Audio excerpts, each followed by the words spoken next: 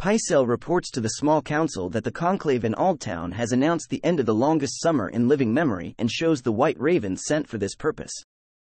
Varys adds that the small folk say that a long summer will be followed by an even longer winter, which Pycelle dismisses as a peasant superstition. Tyrion appears at a small council meeting to inform them that he has been made acting hand of the king by his father. Cersei angrily orders councillors to leave. Pycelle, along with Littlefinger, Varys, and Janos Slynt, abandon the room. In a later small council meeting, Cersei reads Robb's peace terms aloud to the small council before tearing them up. Cersei asks Alton Lannister to deliver their reply and he accepts. Cersei also asks him to tell Jaime that he has not been forgotten, to the consternation of the other council members. Pycelle reports a raven from Castle Black and gives its message to Tyrion. Varys interjects that the wildlings are organizing behind the king beyond the wall Mance Rayder. Tyrion says that the message is from Lord Commander Jeor Mormont and that he is asking for more men. Cersei says that they cannot spare any because they are fighting their own war. Tyrion reads a troublesome passage: "The cold winds are rising, and the dead rise with them." Pycelle dismisses it as northern superstition. Tyrion meets with Pycelle in his dining room. He has complained of constipation and Pycelle gives him a vial of laxatives. Tyrion compliments that maester's knowledge and then asks him to keep a confidence. He tells him that he is hoping to make a marriage alliance with House Martell in Dorne by offering Myrcella's hand to their heir Prince Trystane. Tyrion specifies that Pycelle should not speak to the queen. Pycelle does so anyway, and she later confronts Tyrion about the plans.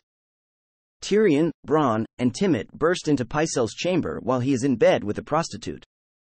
Pycelle denies telling Cersei, but Tyrion explains that he has implicated himself because he was the only one aware of the plan to approach the Dornish. Tyrion asks how long Pycelle has been spying for Cersei, and Pycelle claims that he has been loyal to House Lannister since the days of the Mad King. Tyrion then tells Bronn to cut off Pycelle's beard because he doesn't like it. Tyrion brings up his betrayals of past hands of the king and suggests that he poisoned Jon Arryn. Pycelle denies poisoning Arryn, but admits that he was aware that Arryn knew of Cersei's incest. Tyrion accuses him of letting Arryn die as a threat to the Lannisters and Pycelle does not deny this. Tyrion then orders Pycelle confined to the black cells and gives Daisy a coin for her services. He then gives Daisy an additional coin after seeing how much of a struggle the supposedly frail Pycelle puts up. Cersei demands that Pycelle is released and reinstated via Lancel. Tyrion agrees to release Pycelle, but refuses to let him return to the small council. Prior to the Battle of the Blackwater, Cersei requests a supply of the anxiolytic and poison essence of Nightshade, but does not say why she wants it. She almost uses it to poison her son Tommen when she believes the battle is lost. She is stopped just in time by the arrival of her father.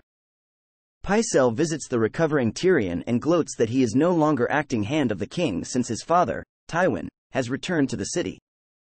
Later, during a court session to honor Tywin and Littlefinger, Pycelle and Cersei make a show of convincing King Joffrey, who announces his desire to marry Margaery Tyrell, to set aside his betrothal to Sansa. Pycelle informs him that he spoke to the new High Septon and that the latter approves of breaking Joffrey's betrothal to Sansa.